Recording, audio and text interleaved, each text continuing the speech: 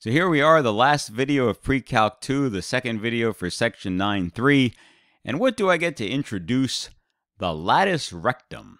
Yes, that actually is a term that deals with a parabola. It's not one that you see every day. You're probably not going to see it much outside of this course.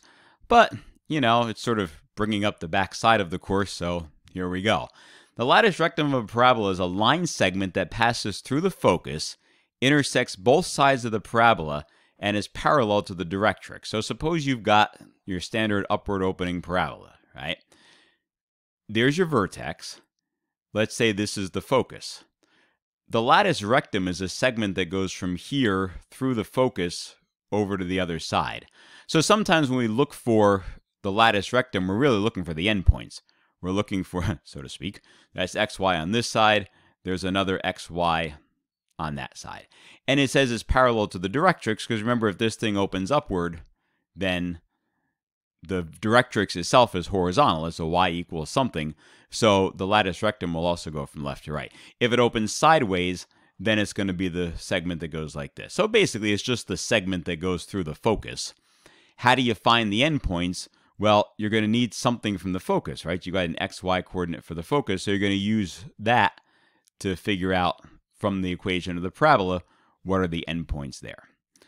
So let's try one. It says, let's find all this information for the graph of 8x equals y squared. Well, all the ones we've done so far have been ones that go through the origin, and so this one is no different. If it's y squared equals 8x, then it goes to the origin. It's a sideways opening parabola because it's not a y equals x squared. That would be up and down. This is x equals y squared with a positive value before the x. So it opens sideways like this. All right. So vertex is 0, 0. Now, if you want to find information about the focus, we're going to look at that number before the x, right? So there's a 1 before the y squared. There's an 8 before the x. So 4 times p is equal to 8. If we divide both sides by 4, then p is equal to 2. Which means that from that vertex, we're going to go 2 to the right, and we're going to go 2 to the left. When we go 2 to the right, that's our focus at x equals 2, y equals 0. When we go 2 to the left, there's our directrix at x equals -2. Right? So the focus is an ordered pair. That's 2, 0. The directrix is an equation of that line, x equals -2. Now, the endpoints of the latus rectum. There's the latus rectum. We can call it LR for short. It goes from a point here on the parabola to a point there on the parabola. Well, we know that x is equal to 2. So let's replace that x with a 2. So we get 8 times 2 is equal to y squared. Well, if 16 is equal to y squared, then square root of both sides, y equals plus minus 4. We know that the x-coordinate is 2. It would make sense then that the y-coordinate here is 4, because that's above the axis. And down here, the x-coordinate is 2. The y-coordinate is -4. So the endpoints of the LR are 2, -4, that's the one on the bottom, and 2, 4, that's the one on the top. So that's all it is. It's a segment that goes through the focus. You use the x-coordinate of the focus to find y-coordinates for the endpoints of the latus rectum. If it went the other way, then you would use the y-coordinates to find the x's. All right, did I do everything I was supposed to? Let's see. We found the focus, we found the directrix, and we subbed in x equals 2 to get the endpoints. All right, let's try another one. So this is a y equals 1/2 x squared, meaning it's an upward opening parabola.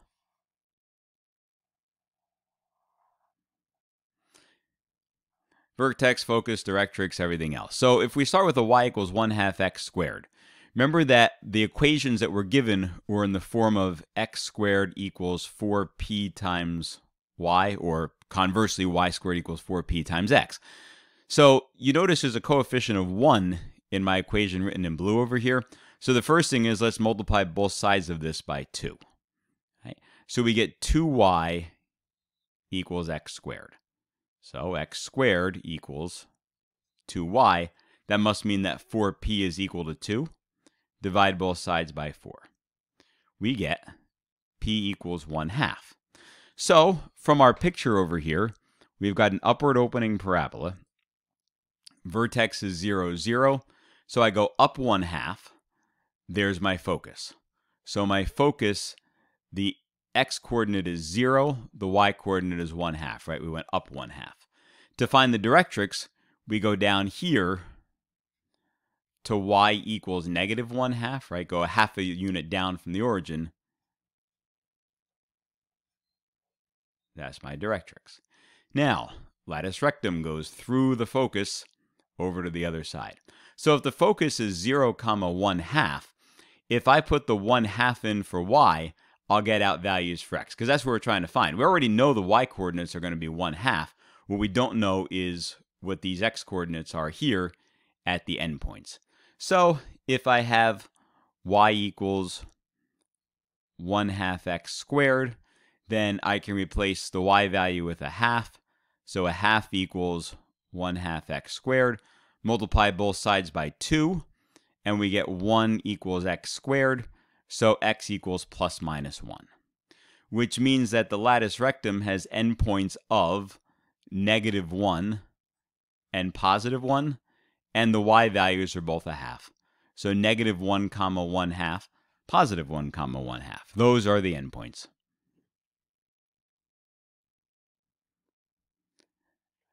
All right, how about this one? Find the standard form of a parabola with a focus of 6, 0, directrix of x equals -6.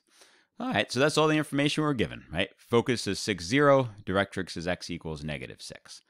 Well, if the focus is 6, 0, right, there's 6, 0. The directrix is x equals -6, so it's a vertical line back here at -6. Gives me a couple of pieces of information. First of all, halfway between the focus and the directrix must be the vertex. So the vertex is over here at the origin. Which way does it open? Well, when it opens, the vertex, the focus is on the inside of the parabola, so it must open like this. Right? So now the focus is on the inside, the directrix is on the outside. Right? So it's a 0, 0. And we also know what P is. P, remember, is the distance between the vertex and the focus, or the vertex and the directrix, depending on which way you want to go. So this is in the form of x equals a y squared of some sort, and actually it's in the form of y squared equals 4p times x. So I already know p. P is equal to 6. So that must mean the number before the x in this case is 4 times 6. Well, 4 times 6 is 24, so 24x equals y squared. Okay. We could also divide both sides by 24 if we wanted, and get x equals 1/24 y squared. So in other words, this is a lot narrower than the way that I drew it.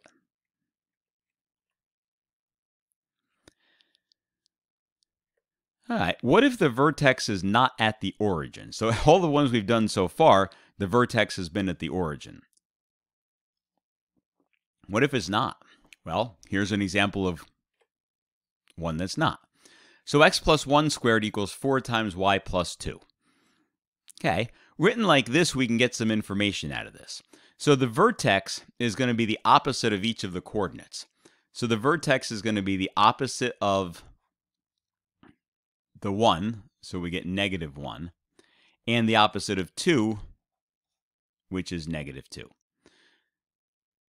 Another thing that might be interesting is to see what this looks like. Is it a y equals x squared, or is it an x equals y squared? Well, it's a y equals x squared, which means it's going to open either up or down, like so.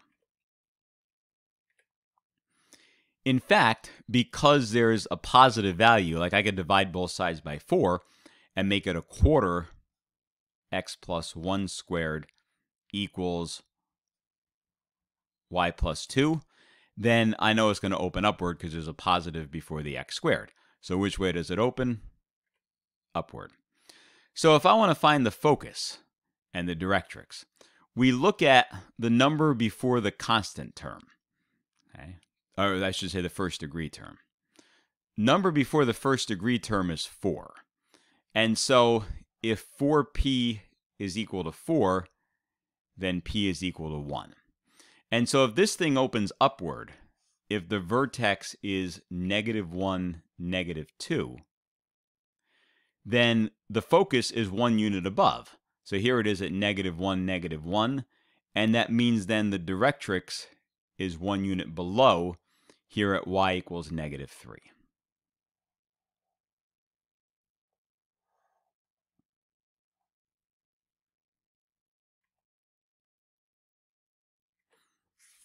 And then if you want the lattice rectum, then take that y equals -1, right? Because the LR is going to go this way. So take that y equals -1, sub it in, and solve for x, which you can do, right? If I put a -1 in for y, 2 plus a -1 is 1.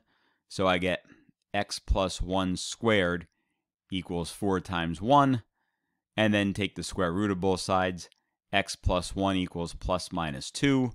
So x equals -1 plus minus 2. So either x equals -1 minus 2, which is -3, or x equals -1 plus 2, which is 1. X coordinate is -3. X coordinate is +1. The y values are just what we subbed in.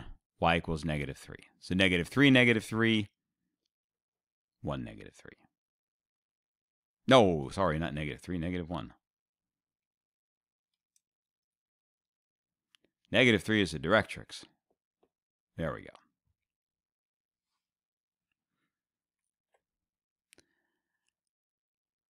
Similar idea for this, except this one instead of y equals x squared is an x equals y squared. So the first thing we can do is we can find the vertex. Opposite of the x is -2. Opposite of the y is -4. Next thing, if we want to find information about the focus, look at the coefficient of the first degree term. So that must mean that 4p is equal to 12. P is equal to 3. Which way does this open? Well, it's in the form of x equals y squared. So that must mean it opens sideways with a vertex of -2, -4. So -2, -4. Over here is the vertex, and it opens sideways. So a very rough sketch. Opens to the right because it's positive. If p is equal to 3, this is -2, -4. So over here is the focus. At x equals 1, right? 3 units to the right of -2 is +1.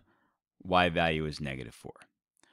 What's the directrix? The directrix is back here, 3 units behind. So -2 minus 3, the directrix is x equals -5. And then what are the endpoints of the lattice rectum? This may be the last time I get to say this in this video. They're all along the line x equals 1. So substitute x equals 1 to find the y values, because that's what I'm missing. I know the x values, right? They're on a vertical line. I'm missing the y values. So y plus 4 squared equals 12 times x plus 2, or x is 1. So y plus 4 squared equals 12 times 3, which is 36. Nice numbers. Square root of both sides. Y plus 4 equals plus minus 6. And then subtract a 4 from both sides. So y equals -4 plus minus 6. So one x coordinate, well, each x coordinate is 1. -4 plus 6 is 2. -4 minus 6 is -10. So these are the endpoints of the lattice rectum. And then the other thing you could do if you wanted to was find the x and the y intercepts. This one's actually going to have 2 y intercepts. You'll find the y intercepts by making x equals 0, and then you can find the x intercepts by x-intercept is only 1 by making y equals 0. All right, one more. How do you think we're going to solve this one? Y squared plus 6y plus 8x plus 1 equals 0.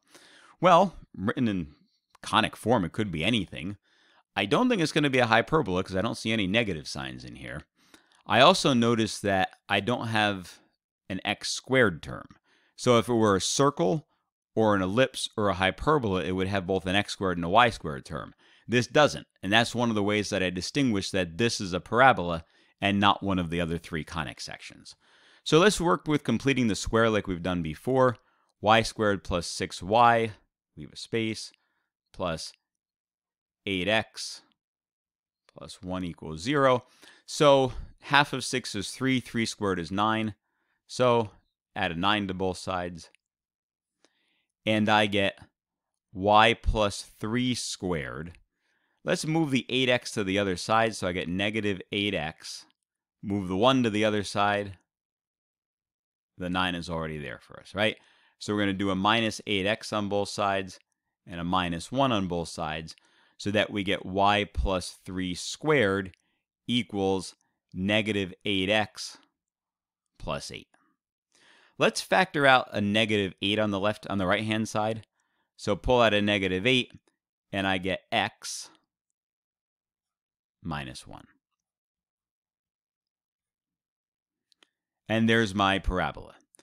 If it's written like this, the vertex is the opposite of the x, which is 1, opposite of the y, which is negative 3. Then I can also figure out that this opens not to the right, it actually opens to the left, because there's a negative before that x minus 1, so this thing opens in the other direction. We can also figure out what the p-value is, right? If negative 8 is equal to 4p, then divide both sides by 4, and our p is negative 2, which really doesn't mean much. It just means it goes 2 left and right. And so let's make ourselves a rough sketch. This vertex is at 1, negative 3. We said it opens this way. The p-value is 2, so it goes 2 to the left. There's my focus. So my focus is at negative 1, negative 3. And the directrix is 2 units this way. So if that's 1, the directrix is x equals 3. And just for fun, we can always go on to Desmos and graph it. So I just popped it up on Desmos. And you can actually enter these things in directly, right? You can enter y squared plus 6y plus 8x plus 1 equals 0, and then it'll graph it for you. This point over here we said was the vertex, and sure enough, 1, negative 3, that's our vertex. It opens to the left, and it would make sense that the directrix is back here and that the focus is up in the front. And that's it. So thanks for being part of this course. Thanks for watching the video series. And best of luck in the end of the semester and on to calculus after this.